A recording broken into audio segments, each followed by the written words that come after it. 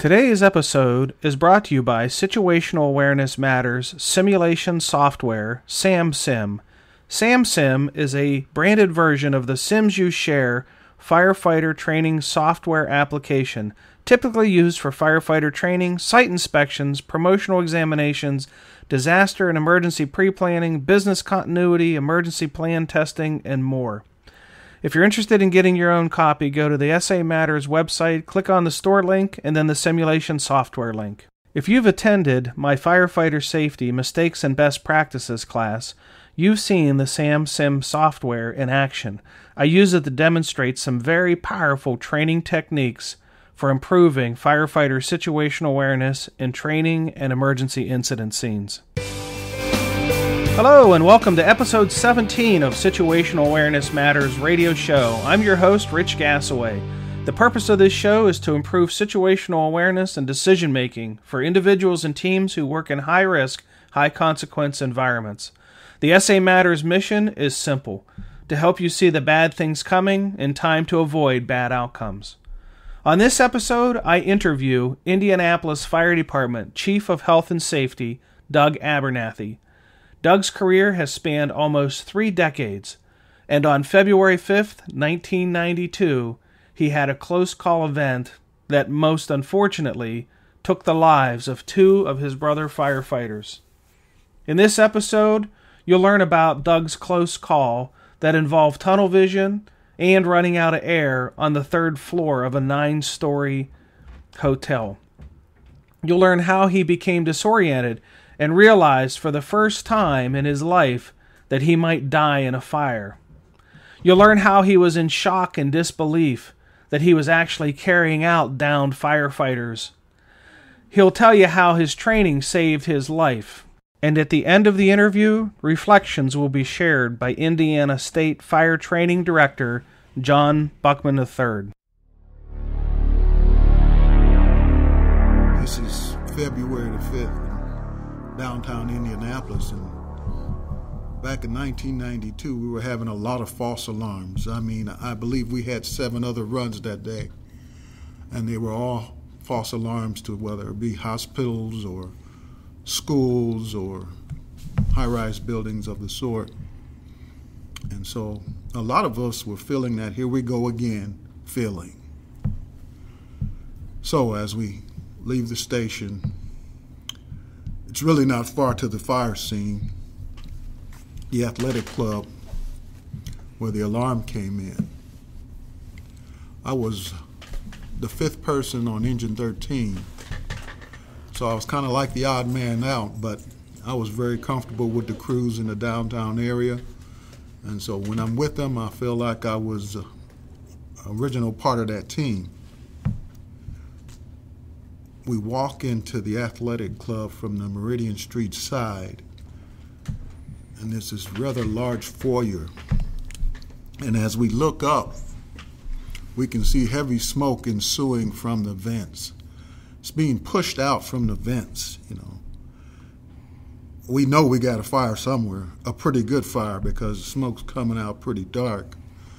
But there are a lot of people milling around in the lobby area and all over the ground level as we come in the building.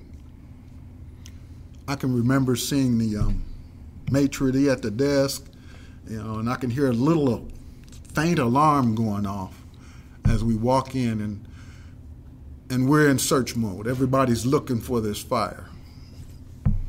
And we're pointing some people to the door because we know we got something. We just don't know where it is yet. As we search the 1st floor, we find nothing, and some people go to the basement and find nothing again, and about 5 minutes into it, someone comes down the stairs and says, "Hey, we found it up here." And so I can remember approaching the stairs in the center of this building, and keep in mind, the athletic club is a rather large facility. It has an actual athletic club in it with swimming pools and workout areas, gymnasiums, but it also acted as a hotel, and it also acted as a convention type center. So this is a big building. But as I approach that center stairwell to make my way up, I see something strange it was strange to me at the time. I see a line of people coming down the stairs. At first, they kind of, threw me off a little bit. I said, wow, that's rather organized, because we don't usually see that kind of organization on people evacuating the fire scene. And then after a minute, I figured it out. Those were the Mike Tyson jurors. They had been sequestered in the athletic club during the trial. And the reason why they had security in the front and the back of them, they were maintaining their integrity as they left the structure. That was kind of neat to see. So we go up to the second floor.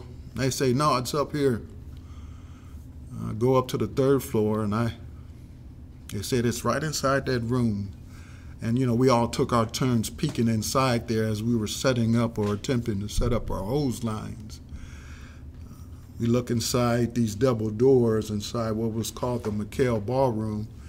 And I said, yeah, that's it. Heavy smoke and fire. We can see it inside there. It's rolling. And so now, our job is to get some wet stuff on the red stuff. And, we might have had a little tunnel vision, because I can recall as soon as we got to that third floor, I can see a hand line already stretched on the floor. And I said, wait a minute, we're the first engine crew who did that. And lo and behold, the chief's aide, or XO as we call him today, the guy that's driving the battalion chief, found the fire. He attempted to make a quick knock on it by grabbing the hose out of the hose cabinet. Now, one of the first things they taught me in the training academy was never depend on the hose in the hose cabinet, because you never know the integrity of that hose. And I said, no, he didn't do that. Well, he did, and I kind of understand where he was coming from. He wanted to make a difference right away. But it looks like he came up just a little short. The hose cabinet didn't quite reach. The hose didn't quite reach. And so what we did was went back to the standpipe and attempted to make our connection, but we struggled for some reason. I had kind of like a stinger, which was a 3-inch line, a 2.5-inch line with a gated Y on it. And my officer had a nozzle and some hose, and we attempted to make the connection in the standpipe. For some reason, we couldn't do it, and it didn't take us long before we realized that our threads were incompatible. For some reason, in our inspections or lack thereof in the athletic club over all these years, we failed to notice that the standpipe hose or threads were not compatible with the hose that we were currently using, or our couplings.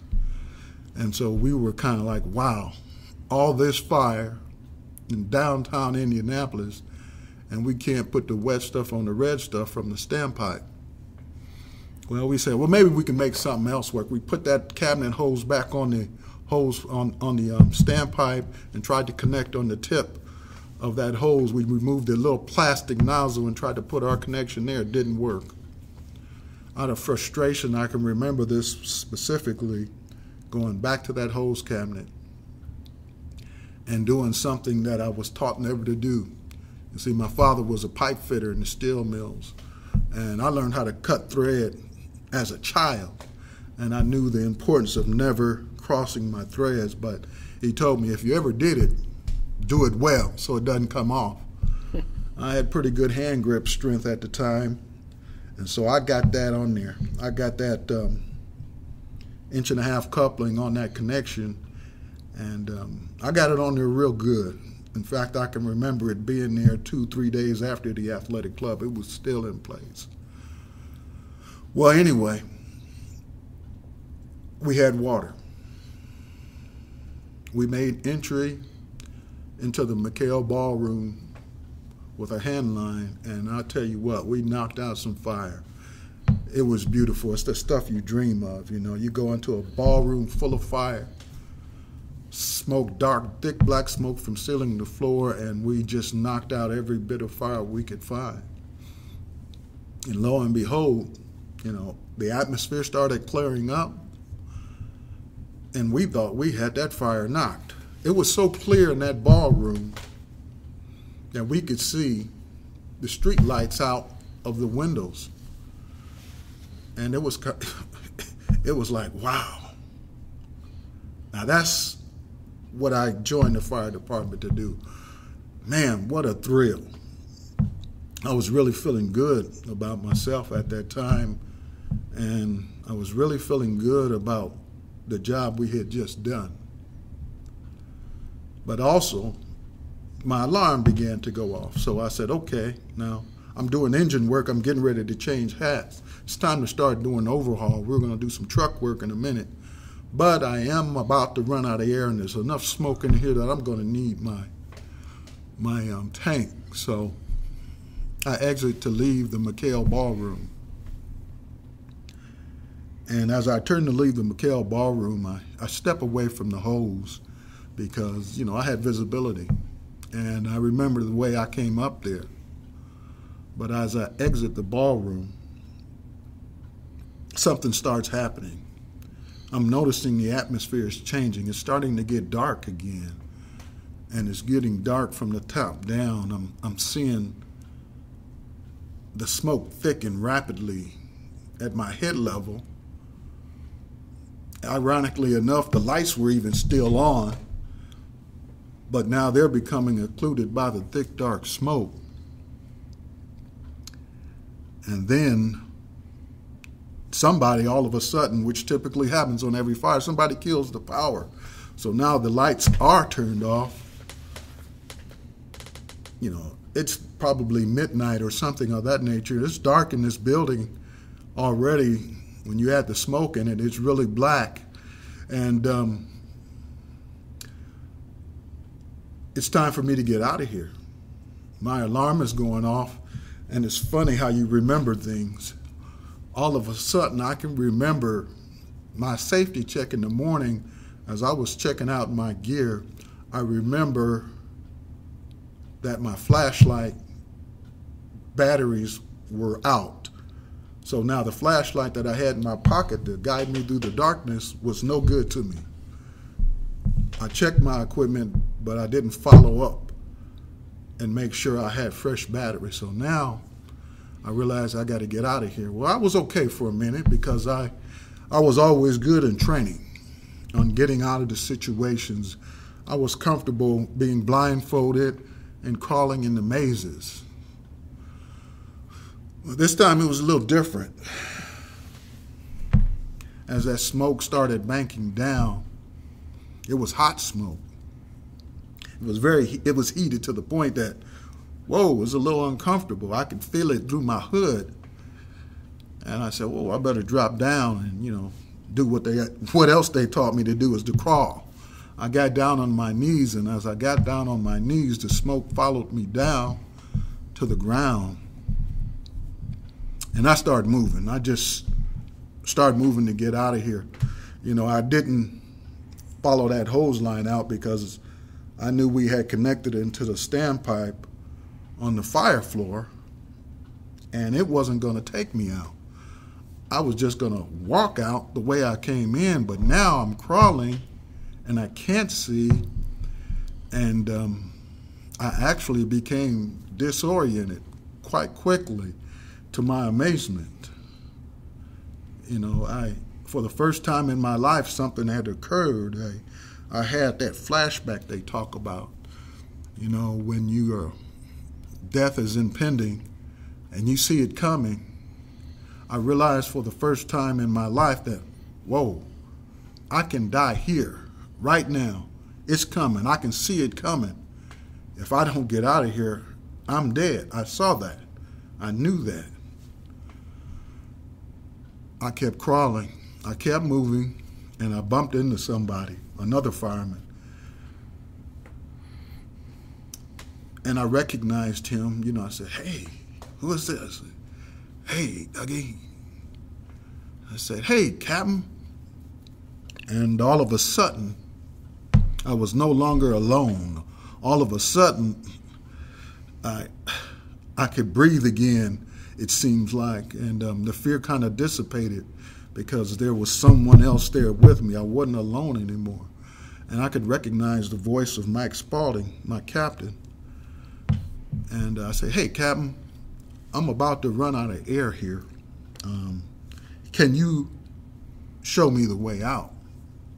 You know, I couldn't hear his alarm going off, so I knew he had plenty of air. My old Scott mask was rattling up a storm. My regulator was rattling heavily. And he says, well, Doug, yeah, I think I can show you out. Come on this way. Crawl with me. And I crawled with him. I think he didn't say me. He said, crawl with us. And I didn't see anybody else because I couldn't see anybody else. And the other person wasn't talking. So I crawled with them a little bit, and we bumped into a wall. And he said, well, Doug, I think it's close to here. I'll tell you what you're going to do. And, of course, he was a captain, so he spoke like a captain. He kind of tells you what you're going to do. And I was fine with that. He said, Doug, this is what I want you to do. I want you to crawl this way on the wall. And he puts my hand on the wall, and he points me in that direction. We're going to go this way. And let's see what we find. But I need you to go this way because that's where I feel it is. Now, the truth is I didn't want to leave him because with him, I darn near felt invincible. But that moment by myself already taught me that, boy, is this scary. But I did what he said. That's what we were trained to do. Listen to our officers. I listened. Lo and behold, I crawled in that direction about 20 feet. And with zero visibility, I could put my hand on this stair step and tell that it was the terrazzo floor that I had walked up on. I reached up with my other arm and I was able to grab a banister that old short-term memory kicked in and said, yeah, this is it. And I felt that from this point I could find my way out. And, at that time I could hear other things going on, but I know that something else is happening. My rattle in my Scott mask is getting slower, and I know that I'm about to run out of air up here, so I holler a little bit, and I say, hey, guys, I got the stairs here. And it probably sounded more like, hey, guys, I got the stairs here. You know how that smoke and that density in that mask, it tends to mask your voice. I slapped my gloves on the ground a little bit, and I said, hey, I got to go. So I went down. I went all the way down to the first floor, and I actually walked out the way I came in, and I could have done it with my eyes closed because that's what we trained to do, and it got me out of that building. It was dark on the first floor. It was smoky on the first floor, too. But I went out on the Meridian Street side, and I saw Chief Feaster and Chief Williams out there, and they were pointing up at something. I couldn't see what they saw because they were pointing around the corner, but I changed my mask out. At that time, we didn't have TSUs or anything like that. There was a buggy there. We called it a bottle whack, and I got my bottle. I think I changed my mask out in record time. My bottle out, that is. And I went back inside the doors on the Meridian Street side. This time, when I walked in those doors, I could hear screaming. First, I didn't believe I was hearing screaming, but I listened a little further, and I realized they were coming from way upstairs. And what an experience that was. I anticipated that it might be my brothers or sisters up there struggling. So I made my way back to the stairs. As I made it to the second floor, I saw a firefighter that I know being assisted by another firefighter that I know. And I felt that situation was handled. Greg Gates was having an outer air situation, but Lieutenant Larry Speck was helping him get out. Lieutenant Speck had him, so I know he was in good hands. But the screaming was coming from upstairs. So I went up to the third floor. And as I got to the top of the stairs, I could see two firemen down on their knees over a downed firefighter. taking the tank off. And I asked him, "What are you doing? Why are you taking off her tank?" And I said her because the stature looked like that of a female firefighter that I worked with.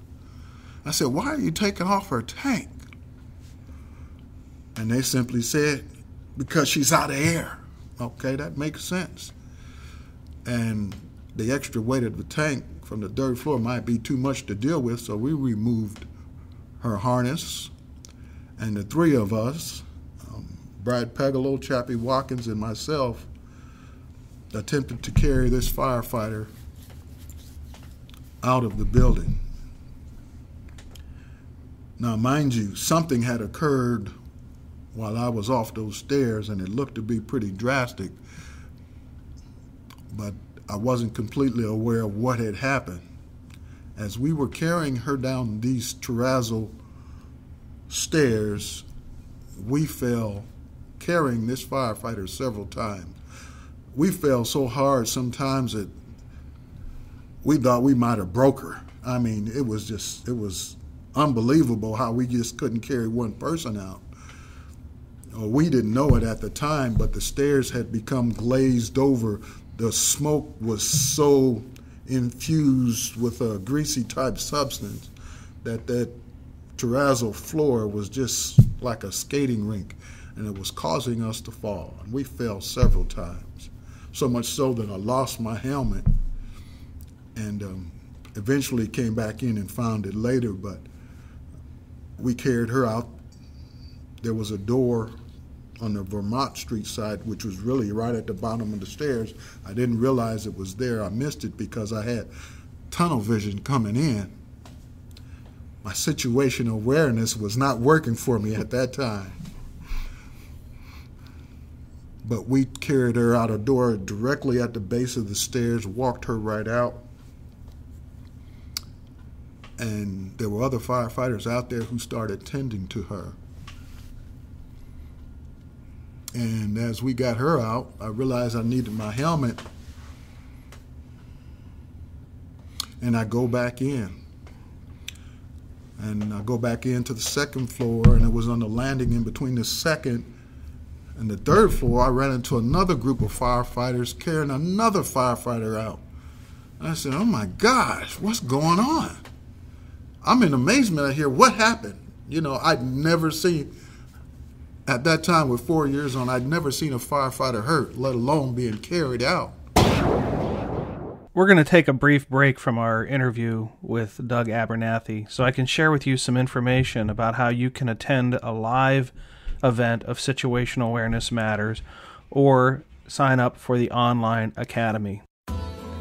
If you're interested in attending a live event, you can check out the Situational Awareness Matters tour stop schedule at samatters.com.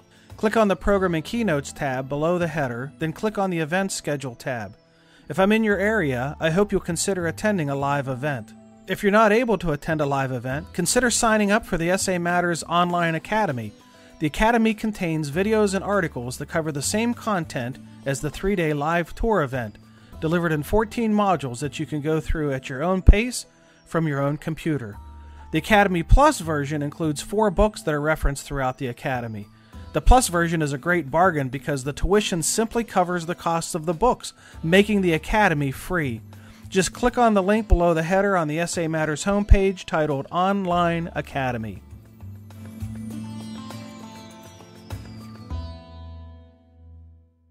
Okay, let's resume our interview with Doug Abernathy, the Health and Safety Chief for the Indianapolis Fire Department, as he talks about locating and removing his 2 fallen comrades. And this person was a lot bigger. It was Woody Gelenius.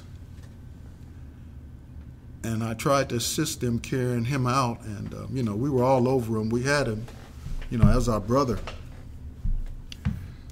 We're carrying him down the stairs, and we get him out. I had grabbed my helmet, and Woody, being a little bigger than Ann Compared, who was the other firefighter we carried out, those doors on the Vermont Street side were revolving doors. And we got stuck in those doors, And, you know, you go back on your training and say, well, let's collapse those doors. Well, lo and behold, with the stress and with the emotions going on, we couldn't figure it out. And I can remember Lieutenant Jerry Montgomery from Engine 19, who always had a flathead axe with him, taking his axe, and he just totally destroyed these revolving doors, the metal framework, the glass, everything. And eventually we got Woody out. My next image of Woody is being carted away on a cot with Job DeVasia doing CPR on him as that cot is moving, as we load him up in the ambulance. And I'm in total disbelief still. What's going on? It's just, what happened? And I'm rather winded. I can remember going to sit on the curb, taking a couple of breaths, getting another cylinder put on my back, when I hear that Mike Spaulding was down. That's the word I got. And that bothered me immensely. I think somewhere there was a camera shot of me screaming out of frustration. I said, wait a minute. He just showed me the way out. He can't be down. Well, I get up. I'm ready to go back in again. This time I'm going to go up through the aerial, which is at a third story, sticking in a third story window, when I find out that they had just removed him out of another window by another aerial. And, you know, I could let go. I let go for a minute, and I said, okay, that's good. But unbeknownst to me, what Mike had endured up there, he was with John Lorenzano, who was on his back step. John was my classmate. We had fought many fires together. And, you know, just the day before, the shift day before, I can remember John and his family. Well, the very first time I saw this at a firehouse, a fireman's family came to visit him. John had just had a new baby girl, little Anne-Marie, and his wife Barb had brought her by the firehouse. And in him, I saw something that I wanted. I saw the love that a father has for his family, his wife and his child. And it sparked something in me. Like him, you know, I had gotten married after I got on the job, and, you know, we hadn't been blessed with children yet, but I saw something that I wanted. My brother John had it. I was so happy for him. And lo and behold, back on the third floor of the athletic club, after I had left down, I went one way on the wall. Mike Spaulding and John crawled the other way. As they were crawling in the other direction, they ran into Woody Gelenius, who, as Mike Spaulding could explain it, was having an out-of-air situation. His face piece was off, his helmet was off, and they pulled him down to the ground and attempted to get Woody out when something occurred. Everything that was above their heads came down on top of them. You see, this building, the athletic club, when it was originally built, was built with high ceilings. Well, by the time we had gotten there on this athletic club fire, it had added additional ceilings. And you say, why did you add ceilings? Well, every renovation that came along every 10, 20, 30 years, instead of removing those ceiling tiles that were placed up there with the 5 pads of glue, you know, you can see one in each corner and one in the center, those 12 by 12 ceiling tiles, they just stick them up there. Well, it would be too costly to scrape all that off and recondition that ceiling. Let's just put another ceiling in. And that's what they did. And over the years, they had performed that task 3 different times. So unbeknownst to us, the fire we thought we had put out in the McHale ballroom was raging in the large void spaces up above our heads. And it is believed that the flashover occurred in those void spaces and brought everything down on top of us when flashover had occurred. We're talking intense temperatures. Broke down all that building material and brought it down on top of us. Brought it down on Mike, Woody, and John. And Mike Spaulding fell one way, ended up suffering some pretty severe burns, and in an attempt to hit the emergency button on the radio, he took his glove off. We had just gotten these new radios with the little emergency button. To hit it, he felt he needed to remove his glove, and he took his glove off to push that button, and he never got it back on. Mike suffered some pretty severe burns to his hands and his head and his back, his arms, different areas of his body. But he kind of fell into a little kitchen area up there. Woody ended up laying right where they fell. John, my classmate, mind you, they were in the hallway when this collapse occurred. John got up and moved. Somehow John unfortunately ended up back in the McHale ballroom where the fire started, close to the windows, maybe about 4 feet from a window. We found him curled up in the fetal position inside the McHale ballroom after it was all said and done. Now, I know John. I fought fire with him. You know, I told you about my flashback. Can you imagine what his flashback was like? You know, seeing his family and his daughter. You know, my flashback took me back to my dog Laddie and my wife and my brothers and sisters and my parents. And I lived through it. I can only imagine what his was like.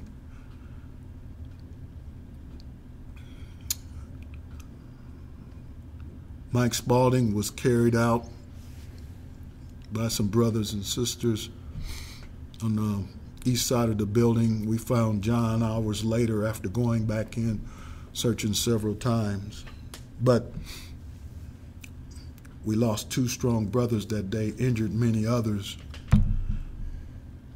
And to this day in my life, that was 20 plus years ago, I've never had a more transitional moment. You see, it taught me something about fire that I never knew, that I was taking for granted. For the first time in my career, now I'd been on 4 years, and that's not a long time, but we were fighting a lot of fire. You know, I had some days where we fought 2, maybe 3 fires in a day. I was really feeling confident about what I was doing and the people I was doing it with. But all of a sudden, I learned how dangerous that job really was. All of a sudden, for the first time, I did not want to see fire anymore. It changed my mind. You see, up until that point, I was in a mindset, boy, I hope we get one today. Boy, I can't wait to get that fire. Oh, I missed one. I went to lunch and I missed one. You know, you hated that stuff.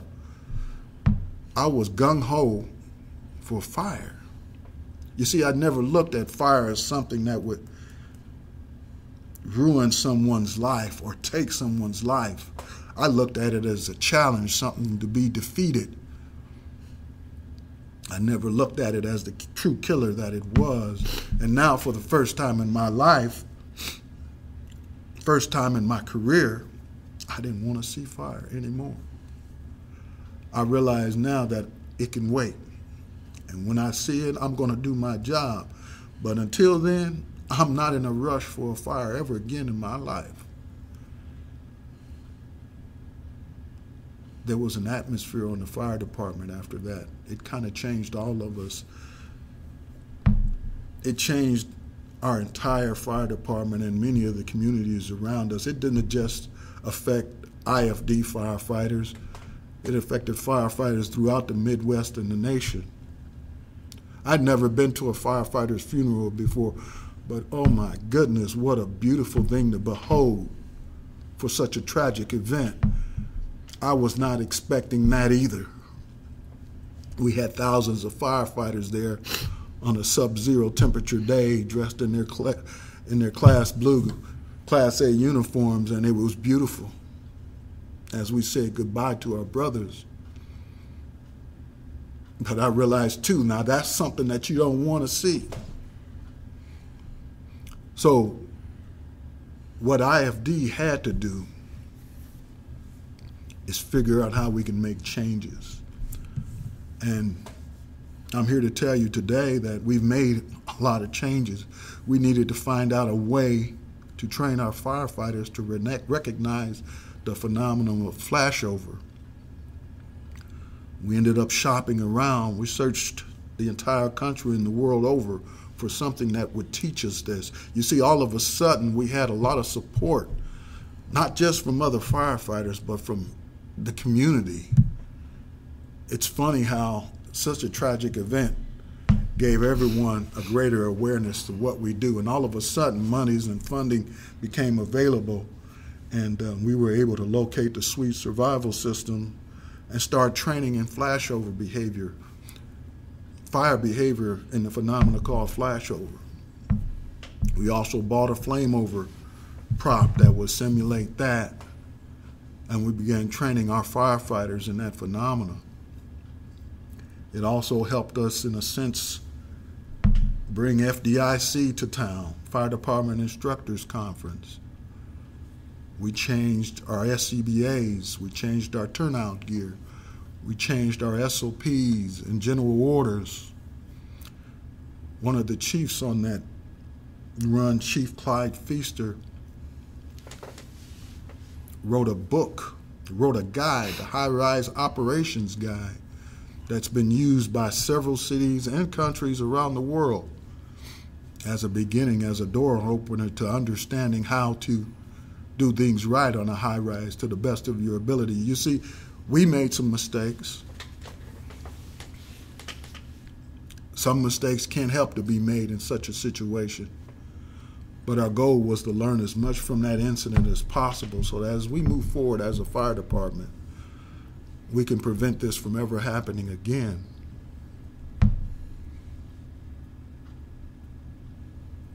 I look back on that day as a multifaceted transition for me. Personally, what did it do for me from that day on? It opened up my eyes. It opened the eyes of this blind man and allowed me to see what I should be doing. I've been blessed. Somehow the Lord works things out like this. I've been blessed to be a part of our training division. After the fire, maybe a year or two, I had injured myself, and that detailed me to training. I got a chance to work with a recruit class, and I was able to express some of my passion both for the job and both for doing the job right to them. One of my chiefs taught me flashover instructing. He made me a flashover instructor, so I was blessed to be able to teach the phenomenon of flashover to all of IFD and many beyond. Training became my thing because of the disaster of the athletic club fire, because it taught me that we can never be over-prepared for what we do. There are so many inherent dangers in our job that we must constantly be vigilant with our training, because if we fail to let our training teach us, then we fail not just ourselves but our communities. So we train on IFD, and we share training with others. We've taken training from others around the country, around the world. At this very moment, I'm in a training class, and I will keep training and sharing and learning from others, because every piece of knowledge we gain through training and share makes a difference. Thank you for listening. What out there listening is a new firefighter who's been on 4 years or less, who is anxious for the fire, wants the worker, doesn't want to miss it, is full of enthusiasm. And if you could offer him any wisdom, him or her, any wisdom based on your years of experience and what you've been through and what you've seen your department go through after this tragic loss, what would you tell this young firefighter? I'd say, for me, is remember your training and depend on it. And if you feel that you're not getting enough training, you're probably right. Don't be afraid to go above and beyond to gain knowledge in this deed of firefighting, because there's knowledge out there. Seek it out. You know, sometimes we're told, well, you're a rookie on the job, all you need is some experience. Where some of us aren't getting a lot of experience out there. Fires just aren't occurring as much as they used to. I've seen a drastic change in my career, and it's even more so true for the young firefighter coming on today. So how does he protect himself and his peers? He trains with them. He trains for them. He trains for his family so that he can come home, because they must know now that they are the most important person on the fire ground. And to maintain and understand that importance, we have to keep training. There are a lot of things we did wrong on that fire that, had we had some training or recognition, we might have been able to make a difference. We might have been able to save one of those 2 lives. Your training can lead you out. If I think back on it, as I think back on it, my training brought me out of that building, even when I thought it failed me, memorizing the floors I was on, memorizing every turn that I made. As I went into that building, I was able to get out of that building in zero visibility. That was training. Keep training. Training is a big thing for me. You know, I've been blessed to be a training instructor and been trained by some of the best in the world. And I still lean heavily on training. Good. And share it with others. Good. Doug, thank you for taking some time to sit down with me and share this amazing, amazing story. Chief Buckman, have you heard this before? No. I read the report because the next day we had the plane crash in Evansville. The C-130 crashed into the Drury Hotel. So 2 major events in Indiana, which so they were interrelated.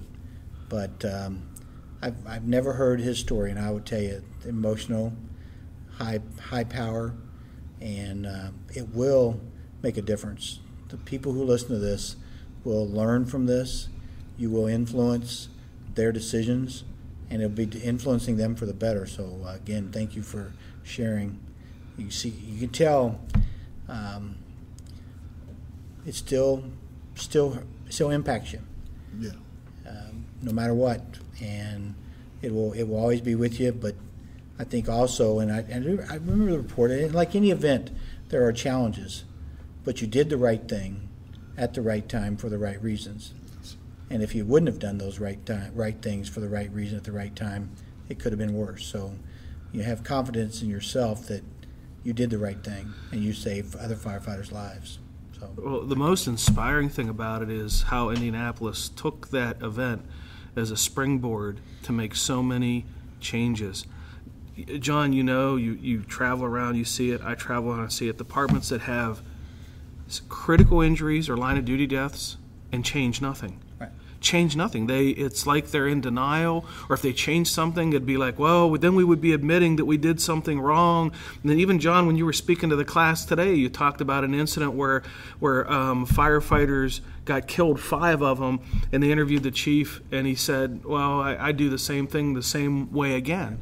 Just like in total denial of anything that went wrong and how to fix it. And that is not at all what happened in Indianapolis. I mean, you guys just went and took those lessons and said, this is going to be a pinnacle moment for our organization. Well, you had 2 people. I'm not sure if you mentioned Chief Smith, Keith Smith, who was the fire chief. He never liked the status quo. Right. He always wanted to be improving and asking the tough questions. And you also had, I forgot, Chief Feaster, who was the incident commander, who you talked about his high-rise training package, or high-rise policy and procedure package that he wrote, his training package, which was adopted in many, many urban cities around the country.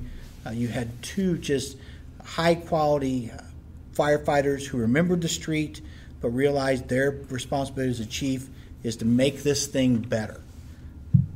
It's a tragedy, it's a catastrophe. We made some errors. We could have done some things different. Let's share it. And you had 2 chiefs that stood up and said, we want to share it. So their hats off for them. Yeah, Keith Smith, I can remember him telling us, when you get this training up and going, I want you to share it. You share it with anybody who wants it.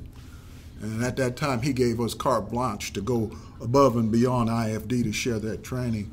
And, he opened up that door of opportunity. He didn't want to just keep it here in Indy. He wanted to make sure that everybody who needed it and wanted it could get that training.